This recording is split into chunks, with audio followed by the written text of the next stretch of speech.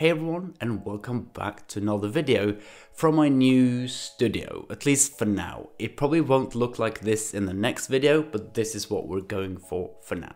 So as you guys know, lots of things are happening and I'm buying some new companies. I sold off Microsoft, Nextera Energy, MongoDB and Activision Blizzard. They're out. In comes a few new companies, and this is the first one.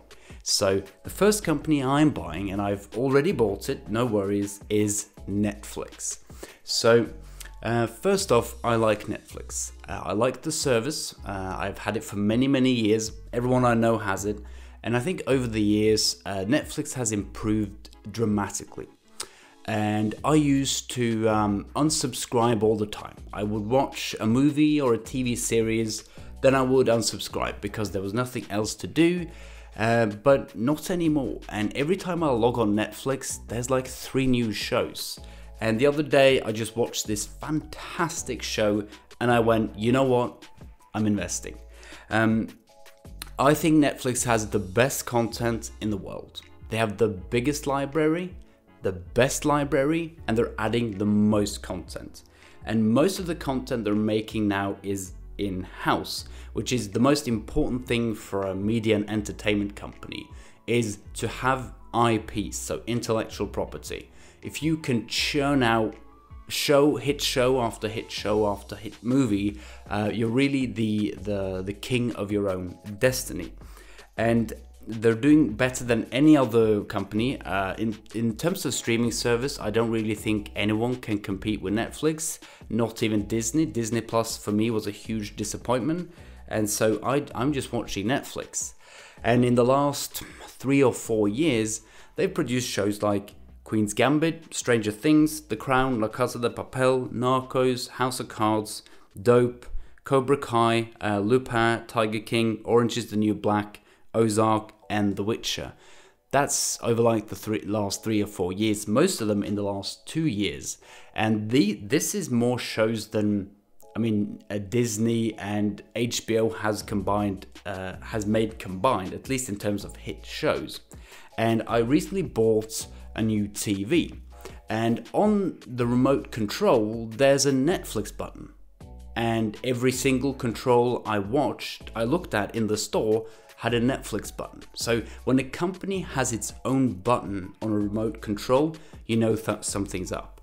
And it comes standard with every TV, I think, and even new cars. So in my Tesla, I have Netflix, YouTube as well, but all I watch there is Netflix. And imagine how many Teslas and other EVs are going to come on the road. And if cars become self-driving, people are just going to be watching Netflix while they drive. As I said, everyone I know has a Netflix account, and many of those accounts are shared. So more than one person, usually 2, 3, maybe even 4 people are using the account, which means the chance of any Netflix account being deactivated, I think, is really low. And again, people have one account, but they have Netflix on their PC, on their phone, on their TV, and in their car, and maybe they're sharing their account with their parents like I am. So again, I think unsubscribing from Netflix will not really be a thing in the future. And this is in Europe and the US, but they still have a long way to go internationally.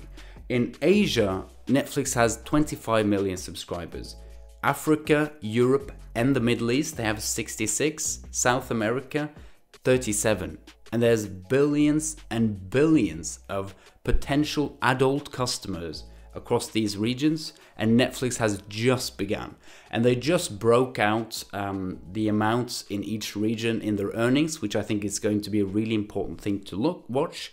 And I'm a big fan of companies that actually tells me how much money they're making per region, because certain regions are more important than others, and Asia will be super important for Netflix.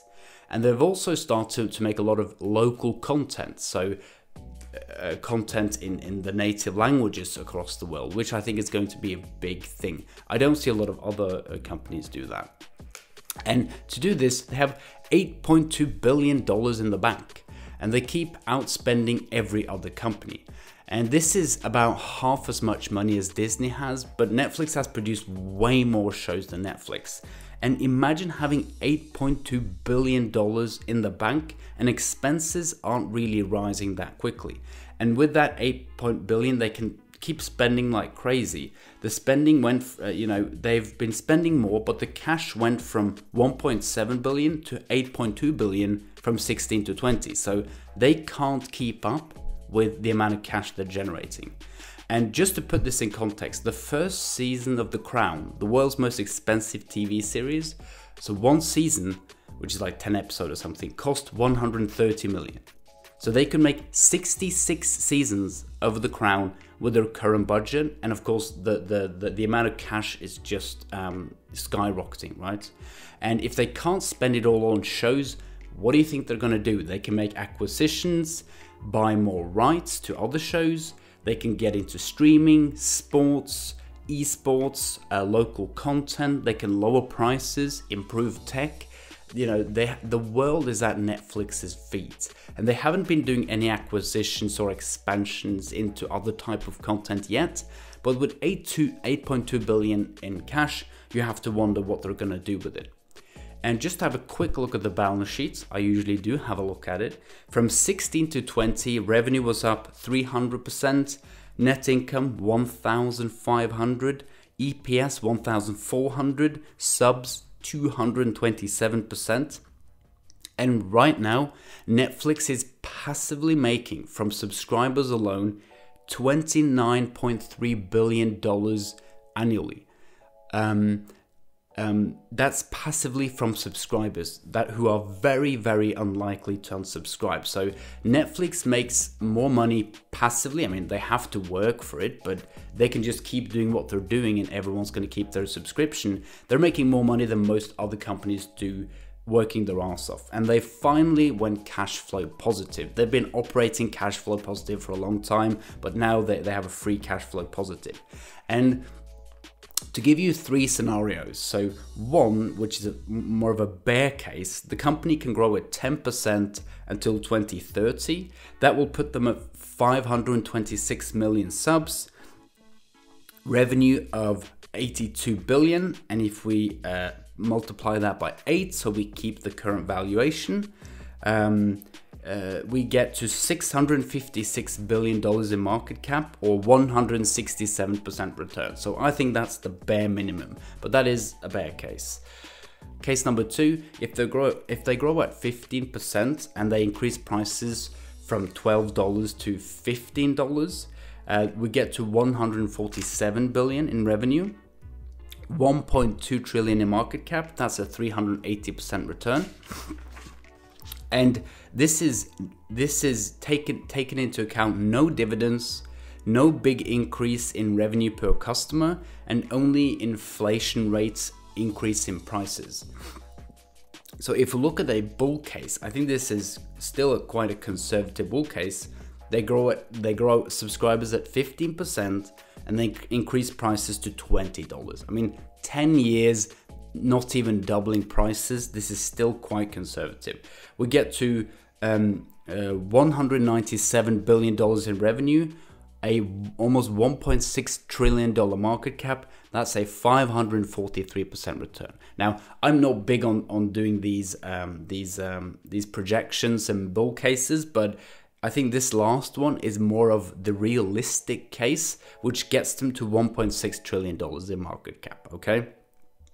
The stock has also shown real good stability and good support even through the pandemic, although it was sort of a pandemic play, so maybe that's why. And I think Netflix is a cornerstone of most tech investors' portfolio and young people, because when you start investing, what do you buy? You buy companies you're familiar with, right? And I like doing so as well. So I think Netflix is the obvious streaming play. It has strong growth and profitability. It has a simple business model and it's easy to get familiar with it because you can use the service. The content is improving and the rate of content is improving. They still have growth internationally. They have a super strong balance sheet and there's no controversy / ESG concerns around Netflix.